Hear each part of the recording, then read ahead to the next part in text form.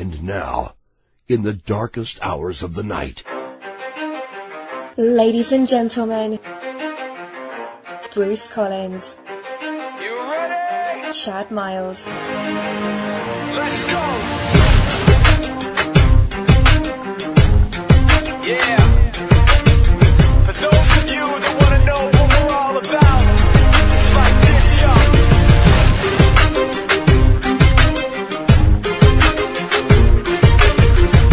The new Theater of the Mind.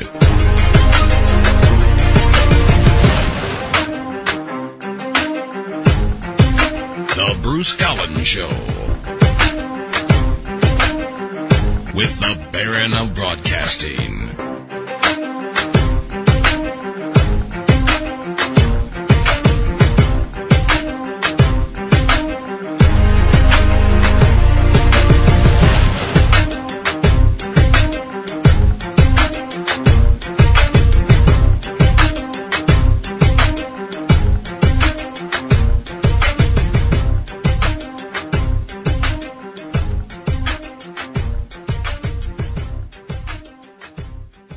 Welcome back to the Bruce Collins Show. We're very glad to have you join us. Tonight we get the latest news and opinions on our Second Amendment rights with Larry Pratt of Gun Owners of America. The Bruce Collins Show airs every Thursday night at 10 p.m. on WWPR 1490 AM. You can also catch the show on Fridays at 10 p.m. Eastern Time online at ipbn-fm.com. That's ipbn-fm.com. Please tell your friends about the Bruce Collins Show, and you can join us on Facebook at the Bruce Collins Show page. If you'd like to contact us, you can email us at bruce_collins_show@AOL.com. We also have a new website, thebrucecollinsshow.com. The Bruce Collins Show also has a YouTube channel. Visit YouTube, search for the Bruce Collins Show channel, subscribe, and catch all the latest shows on YouTube. And we also do a program on Monday nights on ipbn-fm.com called The Big Finale. Well, if you subscribe to the Bruce Collins Show channel on YouTube, you get both the Bruce Collins Show and The Big Finale right there on the Bruce Collins Show YouTube channel. And now let me introduce my co-host, Chad Miles. Chad is a former congressional candidate in Michigan and a military veteran, and is the founder and webmaster at Conspiria.net. and zippycheese.com. You can also find out more information on Chad at chadmiles.com. He is radio's lethal weapon, Chad Miles. Welcome back to the program, Chad. Oh, hey, Bruce. Sorry, I was just taking a Zippy Cheese Star Wars quiz. Excellent. It's awesome. Yes. Check it out. And that would be at zippycheese.com, I bet. Yes, it would. Yes. Excellent. So, I guess we will never hear, after the last time we talked to Jekyllberry DuPont Jr., it's my guess now that we will never hear from him again. Oh, so is he now in the mental health facility? Yeah, he's probably locked up forever. I take it you're relieved? Yes. That whole situation was a real strain on me. Now I just have to get Social Media Jones to finish the commercial he promised, and then I'll feel like my life is back in order. What? Wow, you mean he's not done with that commercial yet? Hey, Chad, he promised he'll have it ready in the next couple of weeks. Well, if you don't have some type of problem going on, how will you spend your days? I'm working on some research projects. Oh yeah, research for what? A new book, and this book is going to be a bestseller. I'm going to explore a lot of topics that other authors are afraid to explore. Like what? Well, for instance, if people wear their hearts on their sleeves, what clothing do they use to wear their other body parts? Are you being serious? That's just a figure of speech. No, Chad, it's real. Oh boy, we just took another left turn, I'm afraid. Well, tell me what other topics you're going to explore. Okay, here's one. How come there is never a garage for sale at a garage sale? I think because you're selling the stuff in the garage. Then it should be a stuff in the garage sale. Well, maybe. Well, what other riveting subjects are you looking into? Well, topics such as, why aren't birds tickled by feathers? Why do kamikaze pilots wear helmets? And why do they call it a TV set when you only get one? Wow, this book sounds like it's going to be a real page-turner. Oh, yeah. There will definitely be pages in this book. So what do you hope to accomplish with the new book? Chad, I'm like everybody else. I want to be filthy, stinking rich. Well, you already got the filthy and stinking parts. Thank you for your encouragement, Chad. You're welcome, Bruce. Actually, I'm working on a second book, and I want to tell you about this. This is just as riveting and just as deep research as the first book. I'm looking into our last 3 presidents, and it's really weird. Nobody's ever talked about this before, so I think I'm on to something that nobody has even looked into. And it's kind of conspiratorial, I have to warn you. Okay. But if you look at the last 3 presidents, George W. Bush, he beat around the bush until 9/11. And now you have our latest president. We had 8 years of terrorism, and the man's name is Obama. Now let me say that slowly so our listener can understand. Obama. Terrorism. I never thought of that. And now everybody is noticing that Hillary Clinton has gained a significant amount of weight. She wears pants because they call her ankles cankles. And her name is Clinton. And after the election, they say she's going to be so heavy that she might have a double chin. So you've got Clinton, Obama, and George W. Bush. So the title I'm calling is Presidential Names Have Meaning. This is 1 in a million book. So you've got to buy it. Interesting. Yes. Now, Chad, I always think of you as the ONG. The original ONG.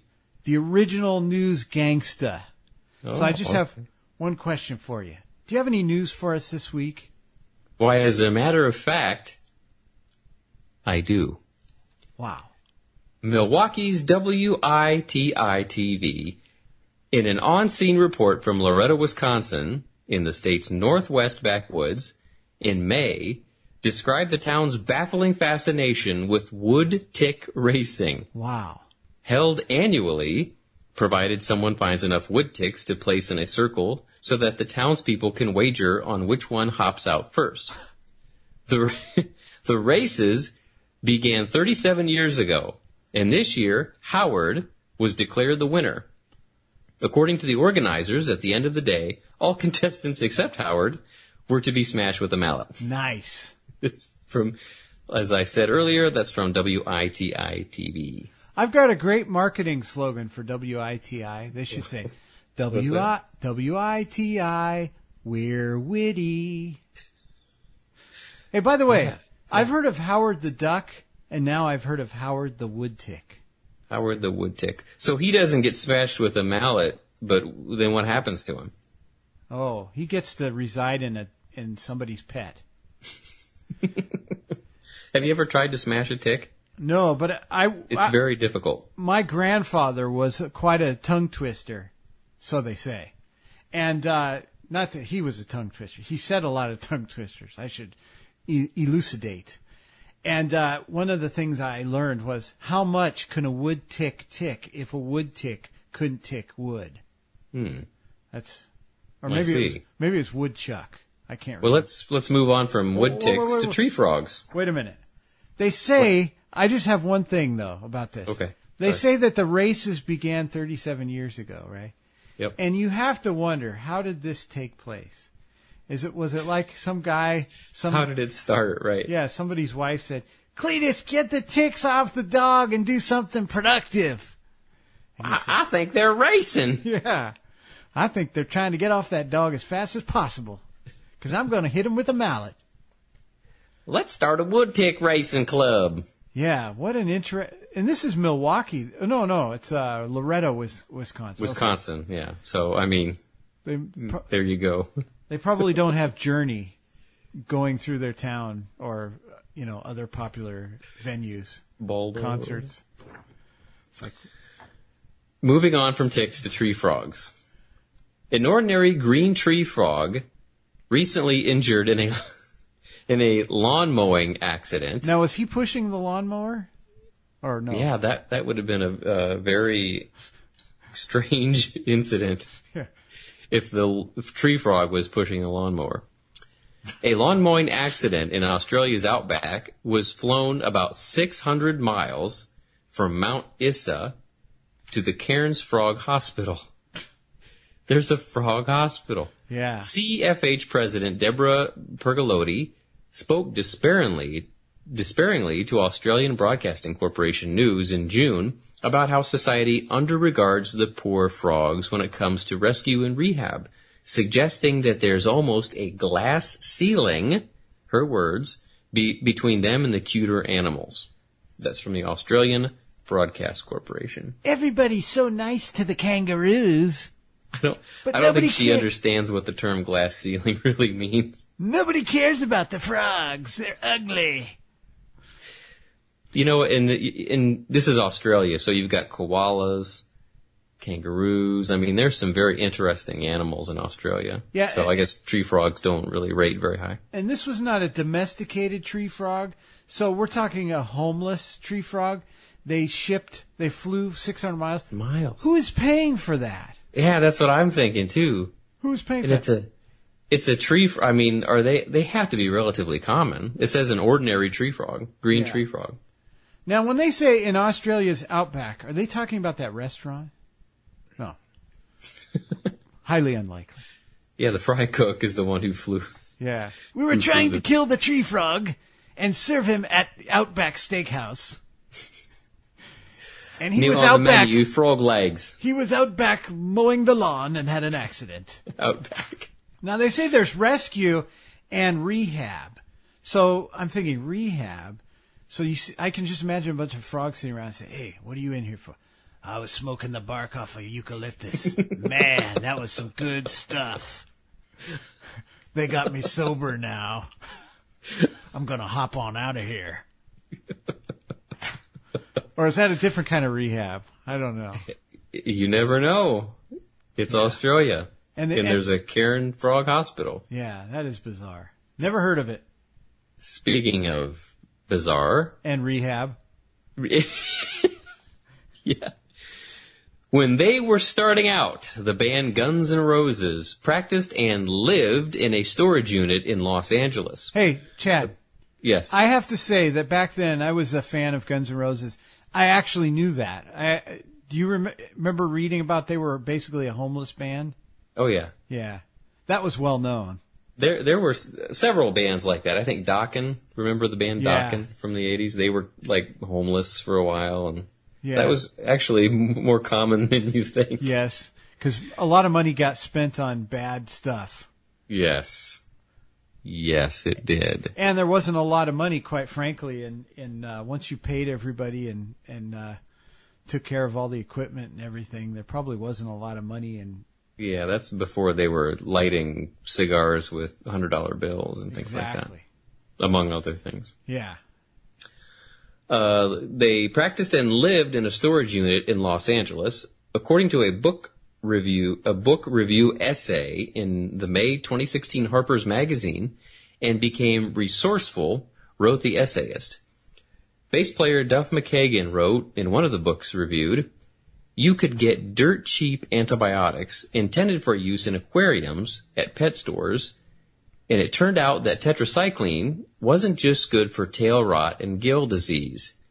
It also did great with syphilis." And that's from Harper's. That's from Harper's. So the surprise wasn't that they all had syphilis. The surprise was that they were using aquarium drugs. And I wonder how they took it. I don't know. Did they like inject it or ingest it? I read that article, and further down, Duff McKagan, who was known as Duff Rose McKagan, actually said that fish food mixed with water makes for a great hemorrhoid cream. No, I'm just joking. Yes, it's a great topical ointment. We all had syphilis, so we had some fish, and we just used the dirt cheap antibiotics from the aquarium. Those were the 80s were really strange. Yes. Decade. It was a really strange decade. Moving on. Northern Ireland's Belfast Telegraph reported in April that a man was hospitalized after throwing bricks at the front window of a PIPS office. That stands for Public Initiative for Prevention of Suicide and Self-Harm. He was injured by the brick bounce back off the shatterproof glass. So, I mean, Rod Serling would have a field day with that. The guy nearly killed himself throwing a brick at a suicide prevention and self-harm building. Oh, the irony. Yeah. I've seen a video on the internet where a person, and I thought it was fake, maybe it's real, but he was the same thing. He threw a brick at a window, like this kind of window, and it bounced back and hit him and knocked him out. Yeah, I've heard of that happening at a convenience store. The guy reinforced the glass, and a guy was going to try to break in, and he threw it at the glass, and it bounced back, hit him in the head, knocked him out, and the police showed up and arrested him. Crazy. We love dumb criminals. I guess I guess it was kind of a criminal act. Yeah, that's definitely, I don't know. Well, in Belfast, who knows, but I would say probably. Oh boy. Moving on. Here's a news update from Kim Jong-un's North Korea. In March, a South Korean ecology organization reported that the traditional winter migration of vultures from China was unusually skipping over North Korea, Wow. headed directly for the south, apparently because of the scarcity of animal corpses.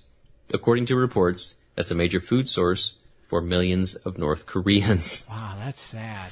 You know, I was stationed in Korea in the 90s, and they weren't in very good shape. North Korea wasn't in very good shape back then as far as food and hunger. I can't imagine. This is 20 years later. I can't imagine what it's like now. That's some serious anecdotal evidence, though, when vultures pass over an entire country. Yeah, that is serious. They can't find animal corpses? I mean, that is saying a lot if you think about it. That's wild. Crazy. Yeah, I've never heard of that before. Now, I see the next story, and I interviewed a guy by the name of Boomer the dog. Yes, Boomer. And he obviously thinks he's a dog, and he dresses like a dog and all of that. And I have to say that it's easy to dismiss this stuff because it's not around us. We don't experience it. But there are a lot of people that are involved in this kind of crazy stuff. And to the point where our highest downloaded show, and I don't know, it might have been partly been because the topic was so unusual, but by thousands, our largest downloaded show was the interview with Boomer the dog. By far. Really? By far. Wow. Thousands upon thousands of people. It was insane how many people were interested in Boomer the dog. So and I know that he advertised the show, so it was like a lot of people that go to these strange conventions, they call them furry and all that. Crazy. And really, when you think about it, when you live in a world where the morals are constantly being redefined by government, who now can say this stuff is abnormal? Well, that's a good point. I think this is a good indicator of how off track we are as a society. Yeah. And how easy we have it as a society. Yeah. I think we're a little too spoiled, but let's read the story without further ado so people know what we're talking about. Life is good now for British men who identify as dogs and puppies, as evidenced by a BBC documentary called Secret Life of the Human Pups. Showing men in body outfits, one a lycra-suited Dalmatian named Spot. I'm a Dalmatian. I got my lycra suit on. exhibiting sexual expressions such as stomach rubbing, ear tickling, and nuzzling their handlers. Okay. Eating out of bowls, gnawing on chew toys, wearing collars so as to not be a stray, and jumping in the air for treats. Said Spot, aka Tom, it's about being given license to behave in a way that feels natural, even primal. And added boot brush. This guy calls himself boot brush. We are trying to grasp the positive elements of the archetype of the dog. Yeah. And that's from The Guardian in the UK. And Spot also said, we treat our syphilis with aquarium antibiotics. No. That is so messed up. That is. What? I don't know. When I talked to Boomer, which is not his real name, obviously. His parents didn't name him that. But he thinks he's a dog. That's what's crazy. He actually thinks he's a dog. Or he thinks it's in his DNA or something like that. It's like people who go through body modification. Like there's this one person, excuse me, who identifies as a cat or a tiger or something. And he's done all these body modifications, tattoos and different things to look like a tiger. It's the most bizarre thing. I mean, we're talking extreme body modification that this person has done. It's just, I don't understand that. It's crazy. I have a question, and this is scary because it just flashed across my mind. You don't suppose that Jekyllberry DuPont Jr. is wearing a lycra-suited Dalmatian get-up in the mental institution, do you? Oh, man. It's interesting. Yeah. I think he would actually be dressed in a lycra suit, dressed as a unicorn. Yeah, that is true. I could see that. You know what, though? I got to stop thinking about him because he is never going to darken my door again. Okay, well, let's move on to a new story. You mentioned here. cats, too, which is a good segue. Video surfaced in May of students at Winston Churchill High School in San Antonio, Texas, actually playing jump rope with the intestines of cats. What? That had been dissected in biology class. Wait, what biology class dissects cats? We did frogs when I was we did frogs too. Cats? That's like a pet. Have you ever heard of a high school dissecting cats? No, I haven't. I've never heard of that. Anyways, they were playing jump rope with the intestines of the cats. Jump rope. Obviously, People for the Ethical Treatment of Animals, PETA, was not pleased. But school district officials called the exercise a valid demonstration of the tensile strength of the organ and only reluctantly agreed to investigate further. You know, this is one time where I kind of agree with PETA, although PETA would never go to bat for human life. I don't know. There's just something unnerving about kids playing with cat intestines as a jump rope. And are they that long? Yeah.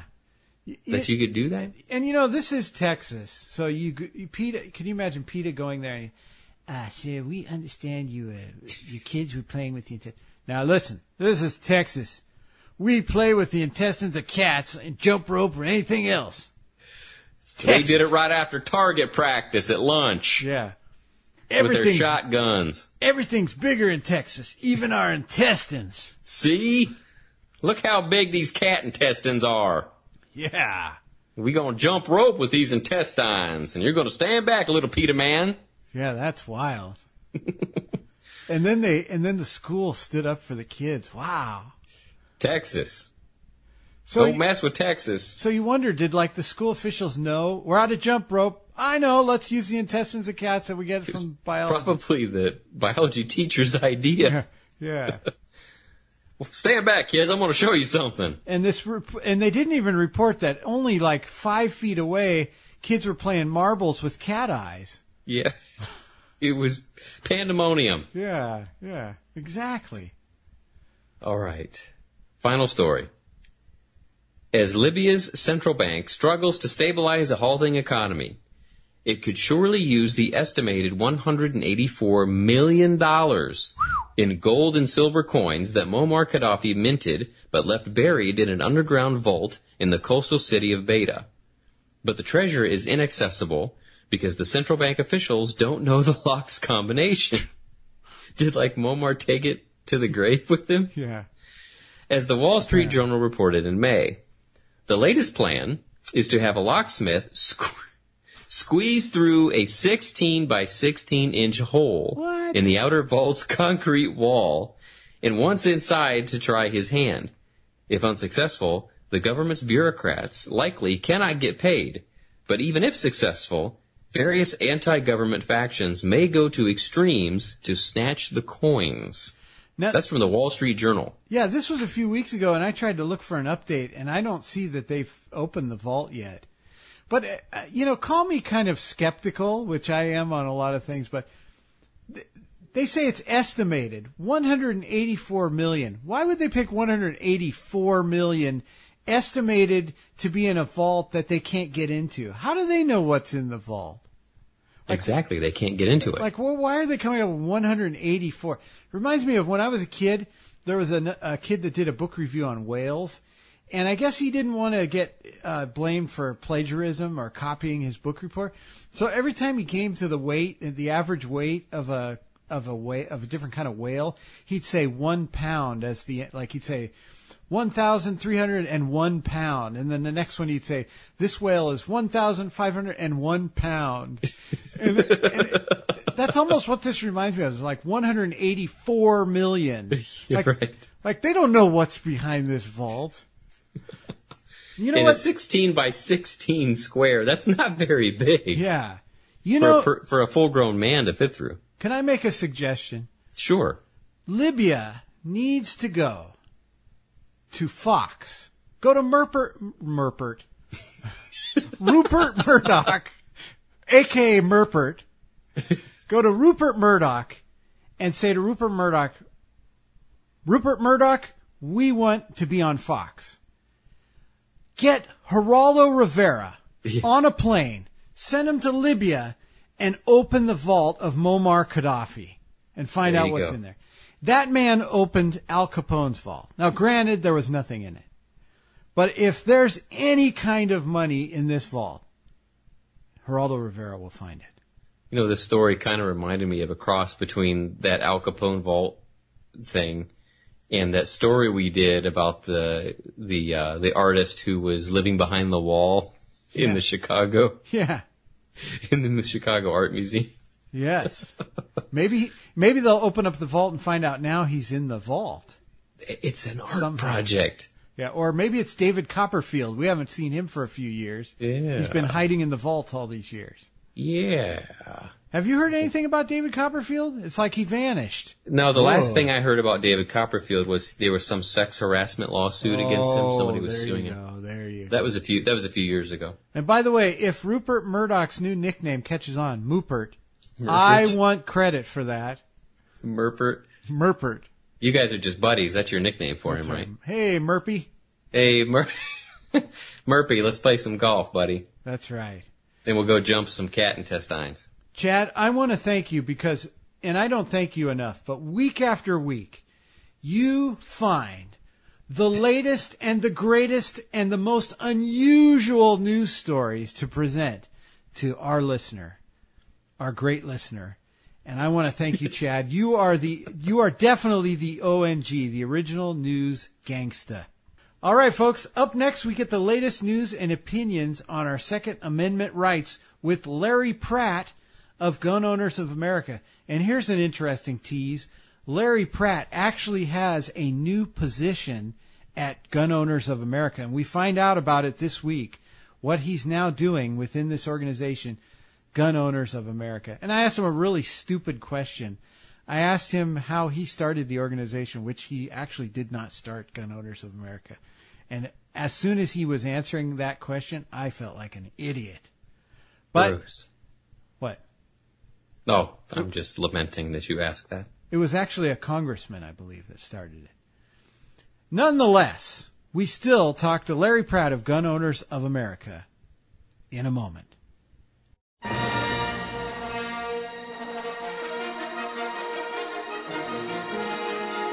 How much of a geek are you? No, seriously, do you think you're a Star Wars expert? Well, take the hardest Star Wars quiz in the world and find out. Go to zippycheese.com and see how well you know the Star Wars movies. There's a quiz for the original trilogy, or, if you dare, take the quiz for the prequel trilogy. What's the name of the creature in the trash compactor in Episode 4? What was the name of the curator of the Jedi Archives in Episode 2? Go to zippycheese.com, take the quiz, and share with your friends. There's also a Marvel comic book quiz. Do you know obscure Marvel comic book characters? We'll find out today. That's zippycheese.com.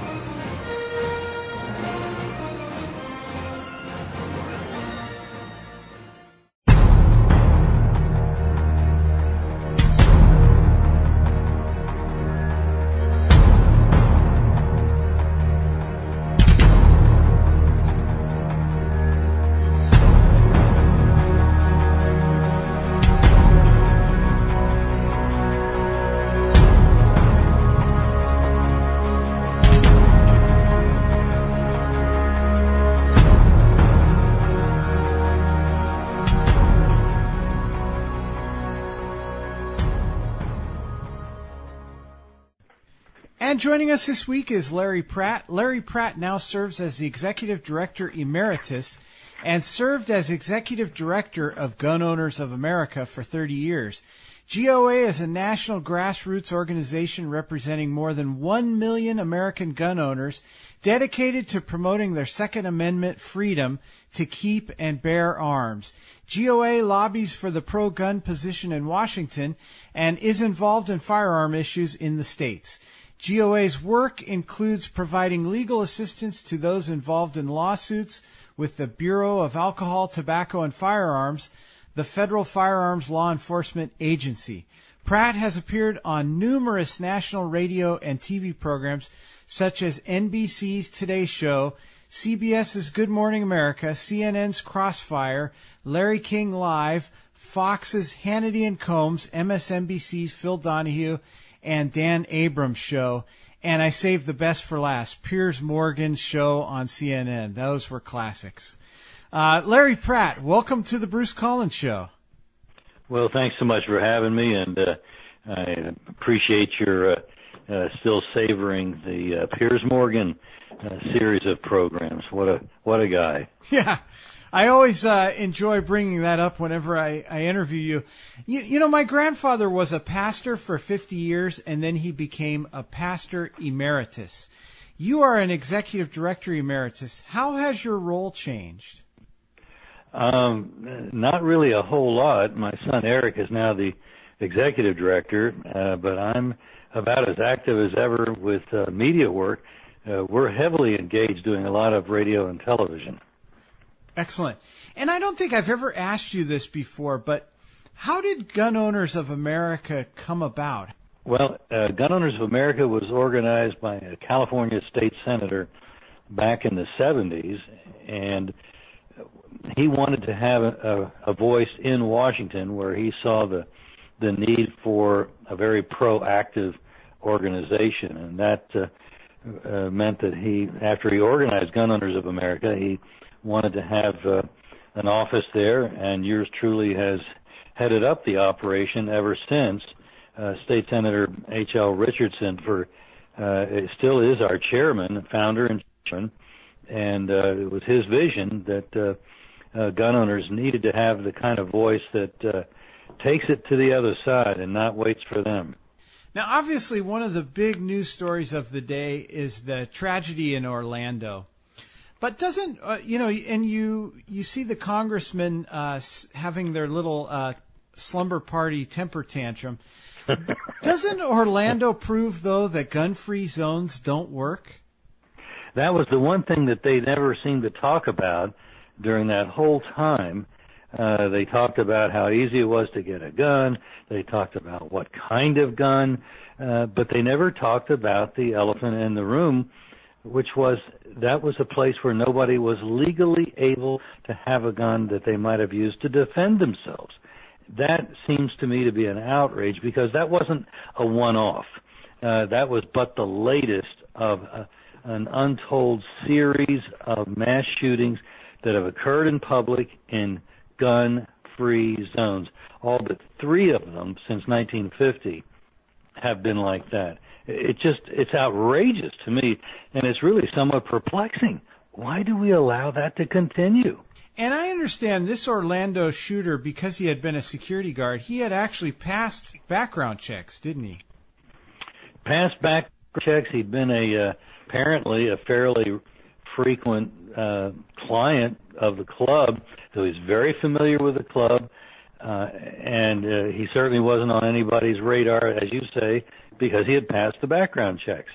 So the whole notion that a background check is going to be helpful was certainly belied by this man's experience, because he was subjected to deeper, more extensive background checks than somebody that just simply goes in to buy a gun. And it still didn't do a bit of good. Most background checks, it would be better to put it this way, almost no background check is useful at all for law enforcement. In the year that they did 18 million background checks, 4 resulted in prosecutions. What a nothing burger that thing is. It keeps taking attention away from the need, which is to make it so people can legally defend themselves. If somebody had a gun to defend himself in that club, he would have been a lawbreaker himself. Yeah. That's unconscionable. You know, another thing that's unconscionable is the way the Democrats seem to look at San Bernardino and Orlando and not see it as terrorism. Why is the left so blind to what is actually going on? Well, they want to talk about guns apparently at all costs. They've had this notion for years that violence is caused by guns, and particularly something as horrible as what happened in Orlando has to be the fault of the availability of guns. And the fact that there is a common element of Muslim extremism involved in these shootings, not just at San Bernardino and Orlando either. There was an aborted effort by a Muslim wannabe mass murderer who didn't like an art exhibit that Pamela Geller, who has a blog site, I think it's something like Atlas Shrug, Atlas whatever, but had drawings of Muhammad, and the Muslim snowflakes consider that to be extremely offensive and a killable offense. And so this guy packed up from Arizona, drove halfway across the country to the Dallas area, and was going to shoot the place up. And his bad, there was an armed security guard outside who took care of business. And it was a very effective guy.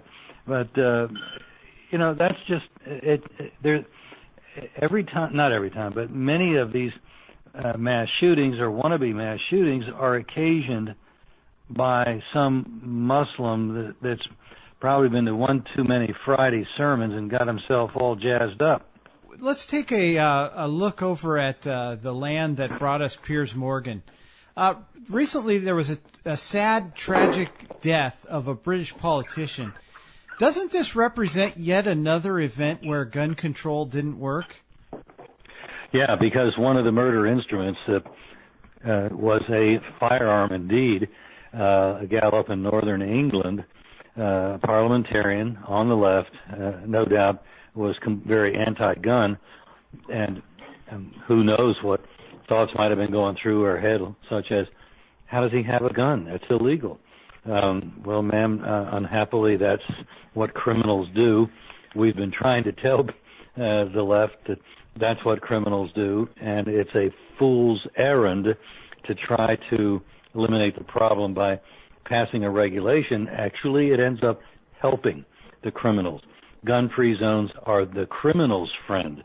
It's a place they can go and not expect a rapid retaliation. And it seems quite obvious, and we just wonder why, other than the fact that their commitment to getting rid of guns is so intense that they can't see how much damage their views cause. And it's not like other instruments can't be used to kill people. There was a recent story of 50 Chinese who were murdered in a coal mine, and they used knives, didn't they? Mm-hmm. Yeah. It was a knife attack. There have been other similar attacks in China. There was a British soldier, of course, unarmed. How else would you have a British soldier, right? And he was knifed to death in public. Nobody even lifted a finger to help him. So the answer is actually freedom and the right for law-abiding citizens to carry guns, isn't it? Yes, and also the in addition to the means, it really makes a difference as to whether the country has a tradition of fighting back. And we just pointed to that one where that British soldier was murdered in a public square in a street, and people just stood there and watched like there was some kind of reality show. You would hope that in many places in the United States, that would not be allowed to go on. Before the cops got there, hopefully, an armed American would have pulled out a gun and said, "You either stop or I shoot." Now, what is the Social Security gun ban? It's one more evidence of how continuous is the left's assault on gun ownership, particularly involving average citizens. Here you've got the Social Security Administration saying that if you've got any number of psychiatric diagnoses, you may not have a gun. And it's so ridiculous that somebody that might be a veteran with PTSD, they're going to go after him. The Veterans Administration has been doing the same thing, and they've actually had to be resisted at some points by local people telling them that, no, you're not going to be able to do that. But the Congress, as usual, the Republican Congress seems to be more of a spectator than part of the federal government. And so the one tool that they have for sure that they can use rather directly without any great complication is for the House of Representatives to say none of these funds may be used for, and then whatever it might be, taking guns away from Social Security recipients, unless due process of law has been followed, or however you want to word it. But that sort of language to defund these anti-gun initiatives from the federal government have not taken place. And so the Republican majority just sits on the bench. They don't go out on the field. They don't fight. Paul Ryan and Mitch McConnell, the two Republican leaderships, the House and the Senate respectively, they're useless. So we know Hillary Clinton, if God forbid, if she is elected, she will be anti-Second Amendment. Do you hold out any hope that Trump will be pro-Second Amendment? Well, we can hope. Trump is someone who is licensed to carry a concealed firearm. That's encouraging, but that's not, I don't think in and of itself enough to convince anybody that he would view that as something other people should be able to do. Never heard him speak with approval about the 12 states that now have laws that say you can put a gun in your purse, in your pocket, and just carry it concealed without any government permission whatsoever. I mean, Donald Trump had to go through lots of red tape, and because he was a well-known and wealthy applicant, he was able to get his permit. So the system worked for him, but it doesn't work for hundreds of thousands of other people just in New York City alone. It's a dreadfully discriminatory system, and I'm not sure that he's got a fire burning under him. He did make a statement that Orlando could have been very different had a couple of people had concealed firearms in that venue. Well, that was a good thing to say. Hopefully that might be something that would impel him to lead the charge. There's not a whole lot he could do in the federal government, but he can use it as a bully pulpit, and ultimately, if he really wanted to play hardball, which I don't see, he could say that a state that has laws like Florida's, where you can't have a gun in certain places where you very well ought to have a gun, like in that bar. There are many states in this country that have laws dealing with how people can carry firearms in bars. So it's not something that is unheard of or impossible. I've been to Europe where, in fact, I was in Switzerland at a shooting contest, a national contest. People came from all over Switzerland. They went to this army base. And after a round or two of shooting in the morning, they repaired to the mess hall for lunch, and their machine guns, which is what they were using for target practice, on semi-auto, of course, but nevertheless, these were full-auto machine gun capable of firing full auto. They had them propped up against the sides of the mess hall, unattended, propped up against their lunch tables, kind of like picnic tables, and almost unattended.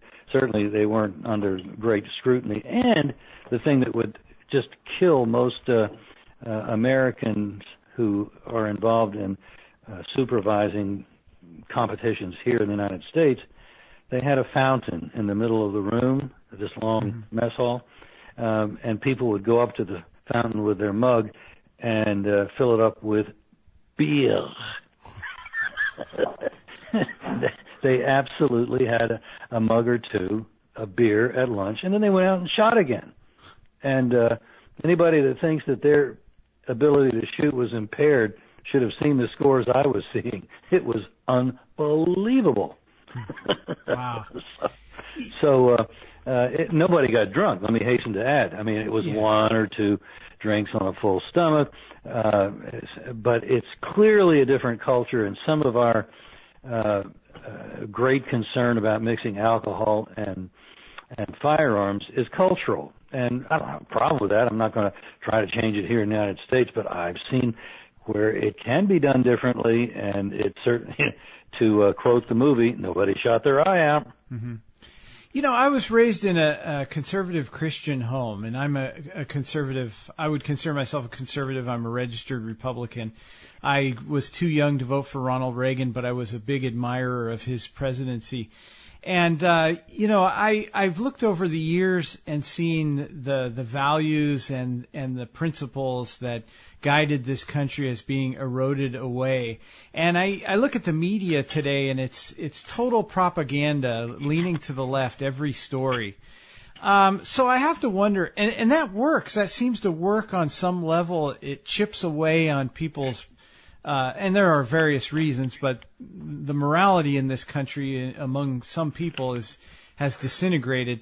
I wonder how that's worked, though, with guns. For instance, when the Democrats are pouting in Congress and they're rewriting civil rights songs to rhyme with gun, does this really help their plans? Happily, it seems to me, the push that the left makes against guns is counterproductive every time they try it.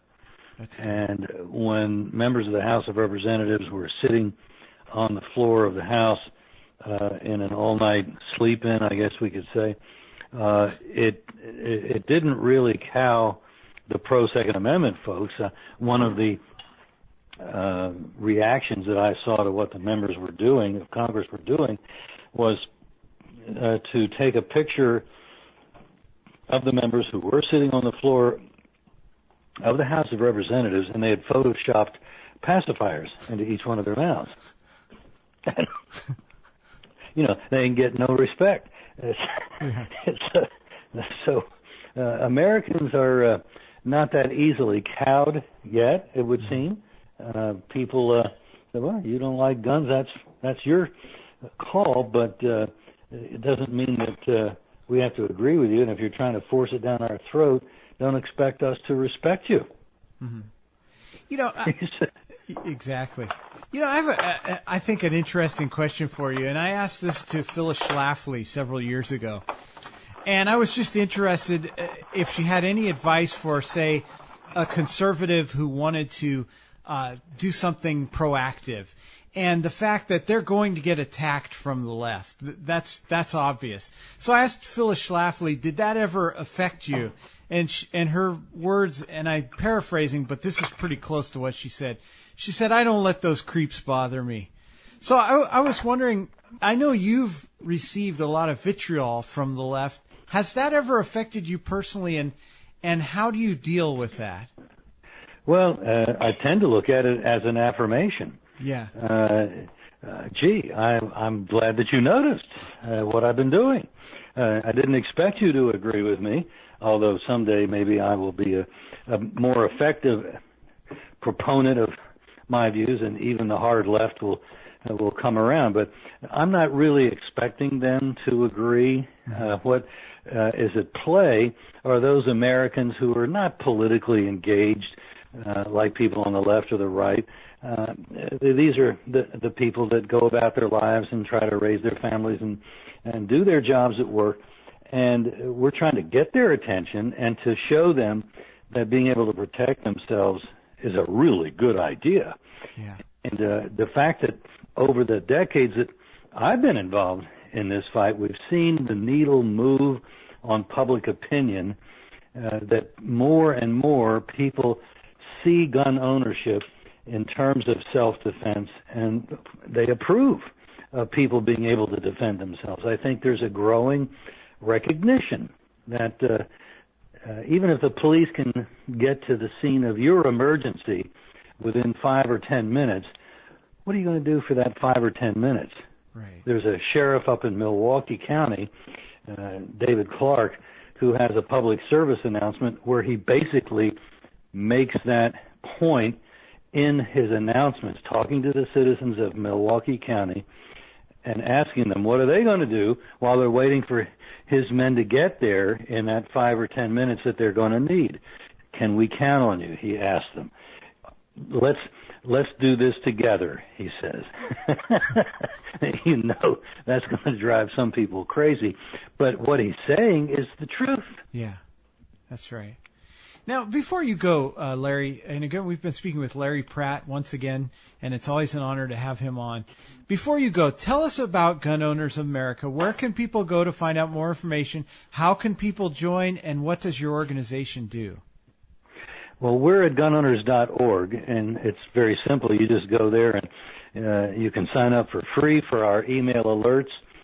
We'd love to have people contribute for a membership, but frankly, we are primarily interested in as great a number of people as possible getting those emails so that when they do, we make it easy to send an email that's embedded in the alert up to the Congress, and that's where we've been able to kind of redirect where the Congress was heading because of the enormous number of email that they're getting.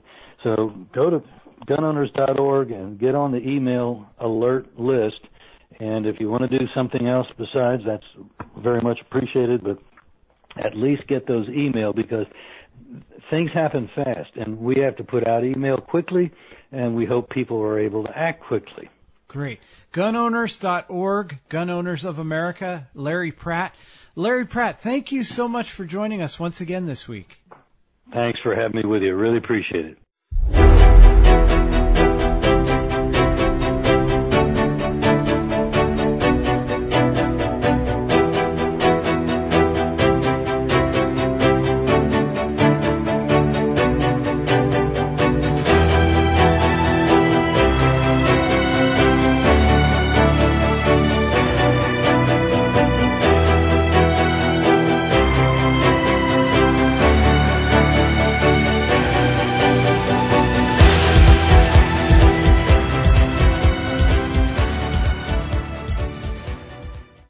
Thank you once again for joining us here on the Bruce Collins Show, where we broadcast every Thursday night at 10 p.m.